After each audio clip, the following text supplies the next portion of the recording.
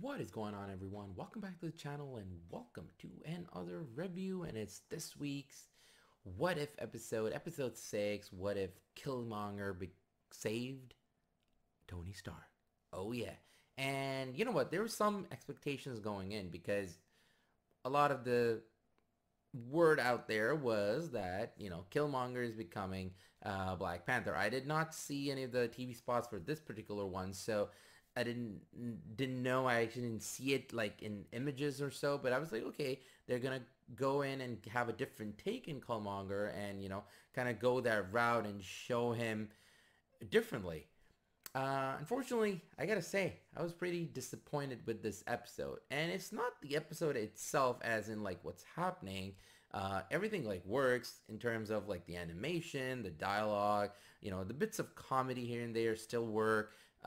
They were able to replicate a lot of the Tony Stark mannerisms from the first Iron Man, which this is connected to. It's the what if situation. If that did not happen, if he did not get imprisoned, what if it happened if Killmonger saved him? And a lot of that, it's still there, and it's actually great to see.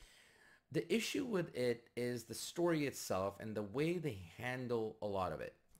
Now, the episodes that worked, even the first episode that I did not like that much, I gave it like a 6 out of 10.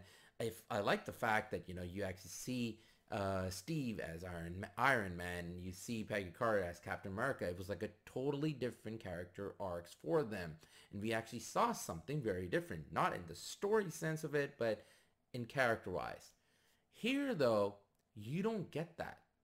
All the episodes I've seen, you know, take Doctor Strange, you see the different side of him and how it actually affects and different events that happen and how it all brought down the universe. You see T'Challa as Star-Lord, a completely different character and a completely different story.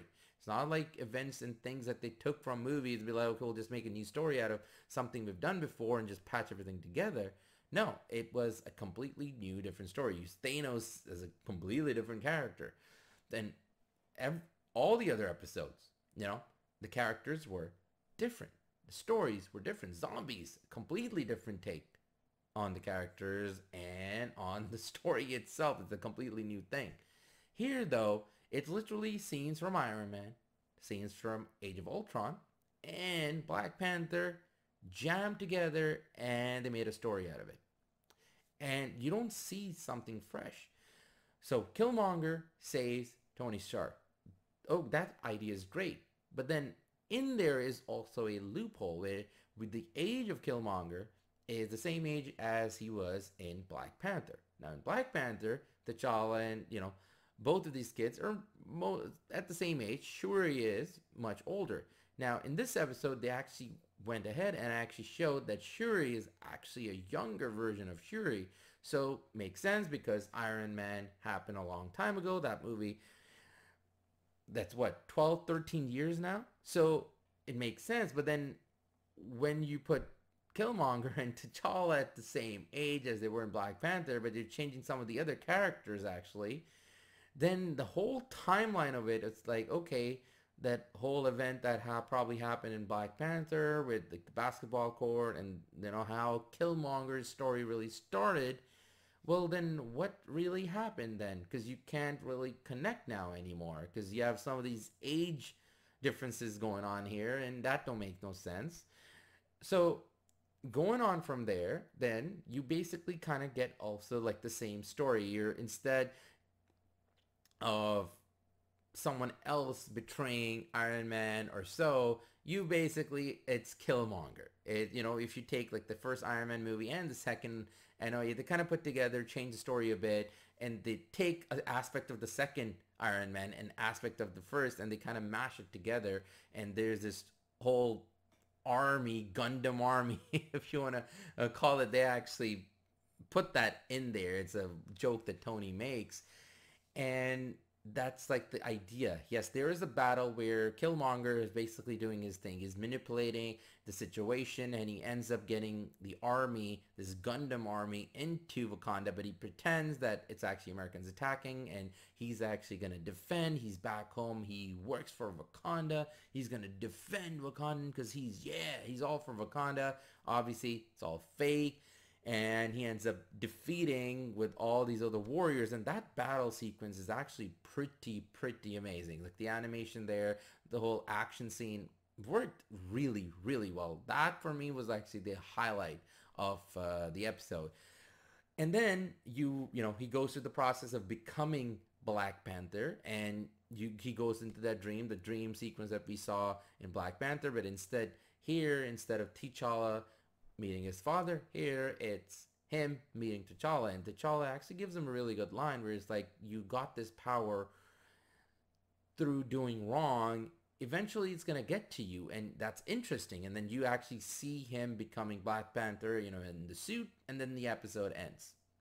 And that's the problem with this episode, is that it's something what I didn't like with the first one. It's like it ends where you want to see what actually starts happening. You want to see that. You want to see, okay, as Black Panther, what actually ends up happening? How does he affect the world and the events to come? Not the story that we kind of know before, but instead of other characters, it's him doing those things, right? That, like the whole robots and all different Iron Men, the machines, we saw an aspect of it in Iron Man 2. In Iron Man 1, we saw the betrayal and all, but instead of, Obadiah, he's still there for a bit, but then the big reveal is that Killmonger is the one who orchestrated everything.